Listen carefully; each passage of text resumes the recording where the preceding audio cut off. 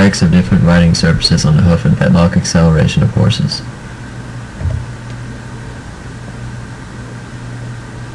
Injuries are devastating, both emotionally and financially, to the owner. The owner, more often than not, has a very close emotional bond with the horse, as well as a significant monetary investment.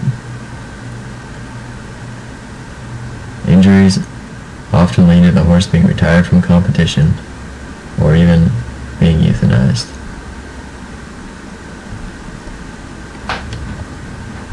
In 2006, Barbara won the Kentucky Derby.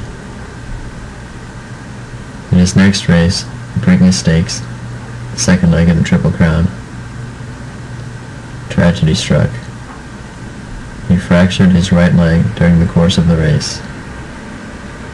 Despite the best veterinary care in the world and multiple surgeries, Barbara eventually developed laminitis, and the owners were forced to euthanize him as he was unable to walk.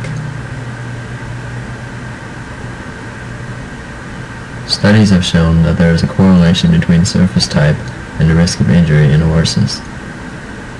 In particular, a correlation between harder surfaces and increased risk of injury.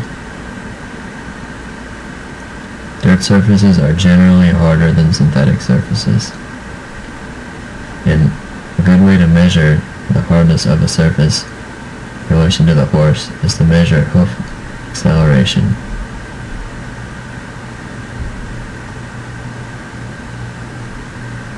However, most of these studies are on either thoroughbreds or on standard bred trotters. Nearly all of these studies are on racing surfaces. These studies all involve a small number of horses and relatively few repetitions.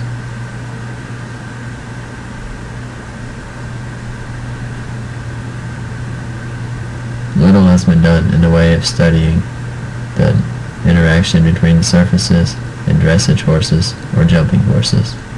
Dressage and jumping horses encounter a much wider array of surfaces during the course of competition in their lifetime than, say, a thoroughbred or standard bred trotter.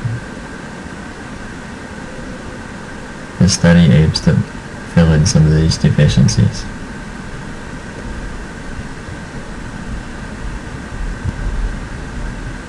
In this study, as the title states, hoof and fetlock acceleration were measured.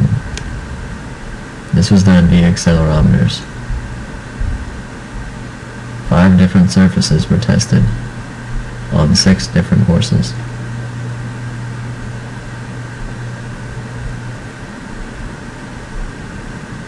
Of the surfaces tested, 3 were indoor surfaces and 2 were outdoor surfaces. The indoor surfaces were as follows: a sand synthetic surface used by lunging horses labeled Sand Synthetic Indoor 1, Sand Synthetic surface used by jumping horses labeled Sand Synthetic Indoor 2, a sand sawdust fiber surface used for dressage labeled Sand Sawdust Indoor, and then 2 outdoor surfaces were used, a grass surface and a sand surface.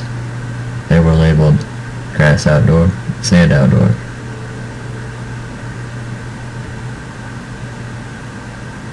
A motion analysis system developed by Direxon of Scottsdale, Arizona was used to measure acceleration.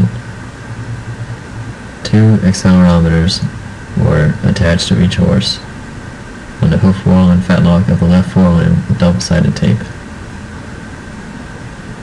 Each accelerometer weighed 2.8 grams and had a range of plus or minus 98.1 meters per second squared. Data was transferred from the accelerometer to a measurement station. This was done via Bluetooth. The measurement station used was the MyoTrace 400. Horses used in the course of the study were 6 posterior warm blood geldings. All were between 5 and 6 years old. All weighed between 542 and 603 kilograms. All were between 165 and 177 meters tall. All the horses were shod with standard steel shoes.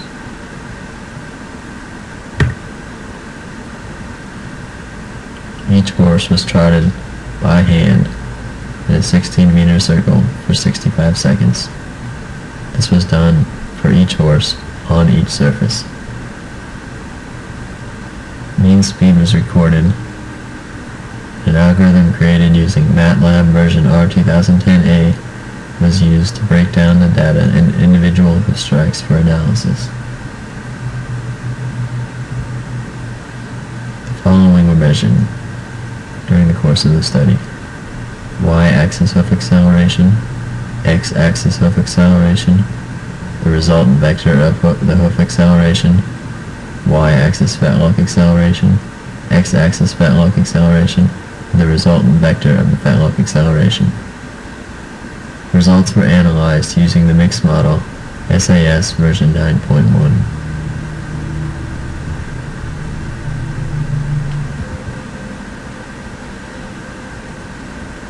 As you can see in Table 1, acceleration was greater on the outdoor surfaces than the indoor surfaces. There was a greater variation in x-axis acceleration and then y-axis acceleration. The outdoor grass surface had the highest Ymax and RMS value for both hoof and Fetlock acceleration. The indoor sand sawdust surface used for dressage proved to be the lowest in all 6 datasets.